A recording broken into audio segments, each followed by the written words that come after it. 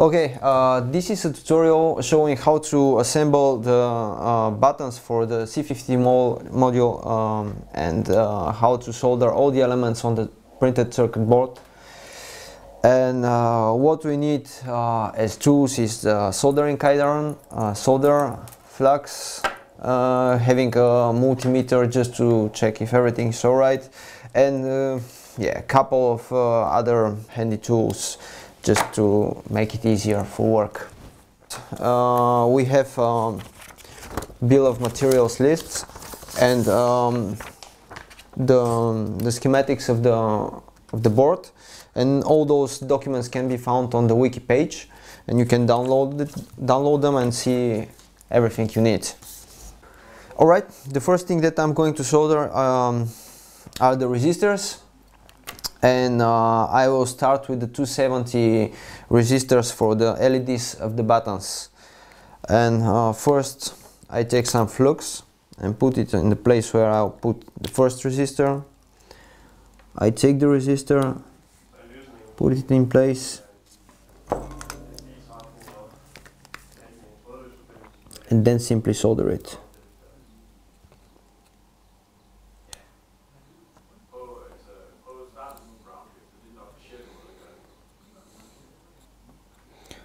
Why is okay, and then I solder it on the other side. There we go, we have the first resistor soldered. Now I have 15 more to do of those 270 resistors.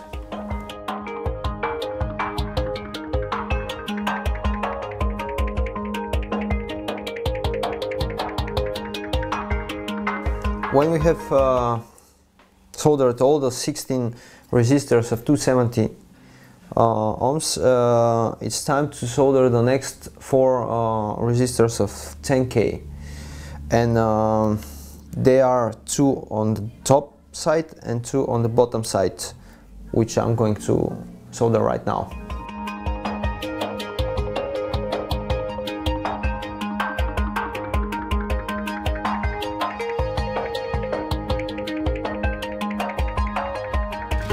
When we are done with the soldering of the resistors, it's time to solder the capacitors, and I'm going to start with two 100 nanofarads capacitors, C1 and C2. Now it's time to solder the third capacitor, which is 10 microfarads.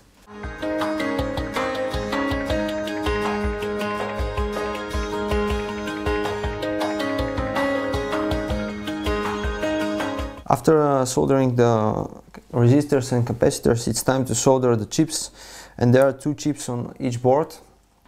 I'm going to solder them.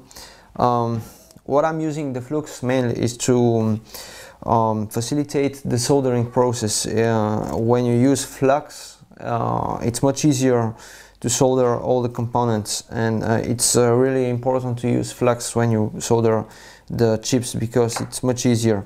How I solder the chips is basically I place the chip and I align all the legs to the board, and so I'm pretty sure that they fit all, and then I solder one on each corner, so I have the chip fixed to the board.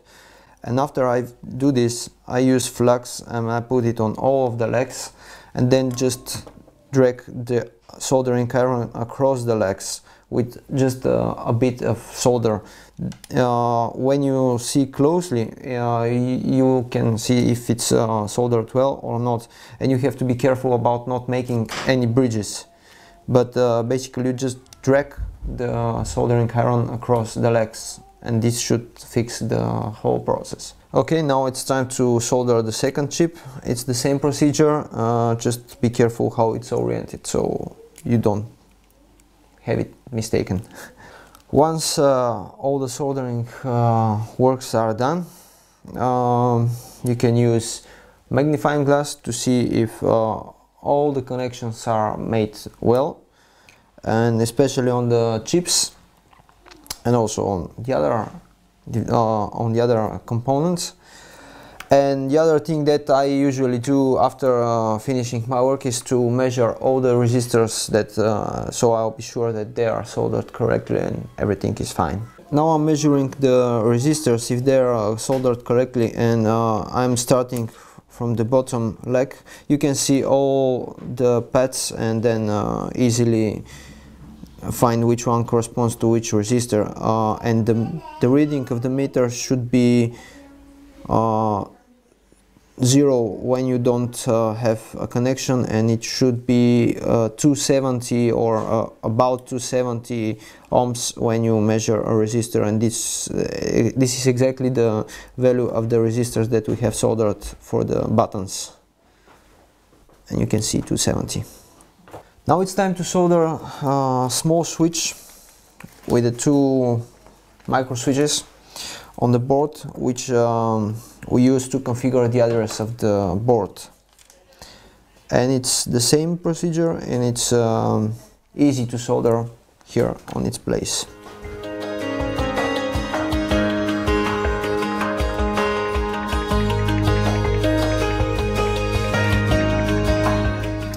After soldering all of the components, it's time to solder the buttons. But before doing this, because they are expensive ones, it's important to check if the board is working correctly. In order to do this, I'm going to use an Arduino Ethernet board, but you can do this test also with any Arduino board, and you connect it via USB to your computer or laptop. Another thing that I'm going to use is a board with 4 buttons that are soldered on it, and they have those pins that are easy just to connect temporarily to the board without soldering it. This is a pre-made board that I have made for testing, but you can also do it with only 1 button each time, and it takes more time, but it's possible, and you can test that your board is working correctly. Before doing the test, you need to download the library from the website, and then you have to put it in the correct folder, and then you find the correct test script under examples, and then you go to SKAARHOJ BI8 and you take input test. Then once you open this file, you upload it to the Arduino board, and then you can make the test. So I'm powering up the board via this cable, and it's taking power from the Arduino board, and then I take the buttons and I place them exactly where they should be placed in the original setup when you have to solder them. Then I press the reset button, and you can see all the blinking sequence of the buttons. It's performed by the software, and you can see it once again. I'll do it. I press the reset button, and you can see how they blink with all of the colors that are necessary. I can make a manual test by pressing each button several times, and it will go through all of the colors, and you can see that it's going yellow, red, green, orange, and then off, and this goes for all of the buttons. So you can be sure that your board is working correctly. Okay, once we have tested the boards that they are working, it's time to solder the buttons, and I have placed 5 buttons on that board. You just simply do this by plugging them in their correct places.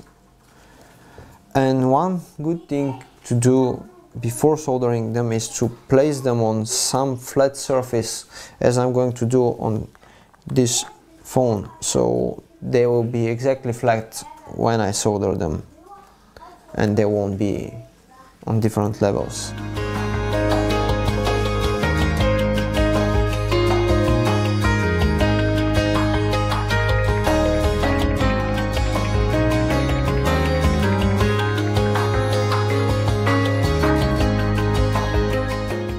I have soldered all of the buttons on those two boards, and I'm going to perform the same test again, so I'm sure that everything is correctly mounted and it's working perfectly. I'm using the same Arduino board and I'm doing the same test. I'm just connecting now the power, and you can see that the buttons are lit. I reset the board and you can see that all the colors are running through the buttons. Now I will do the manual test where I press the button and I can see all the colors running, and it goes for all of the buttons, so I'm sure that everything is correct and it's working. And I do this the same test for the second board. So that is basically how you solder all the components on the board and how you assemble it and make it running. This is the ready board. How I started? I started with the resistors. I soldered all of them, then I soldered the capacitors, and then I soldered the chips, which are more difficult to solder. At the end I soldered this little switch for programming the board. And before soldering the buttons, I made a test with the pre-made buttons, so I was sure that the board is running, there is no faulty component, no wrong soldering, and everything is working. Then I soldered the buttons, and it was important that I soldered them on a flat surface, so they are now perfectly aligned and they are exactly flat as they should be, should be on a professional equipment. And finally I do the same test, so I'm sure that the buttons are working and all the colors are presented here. And that's how you make this board.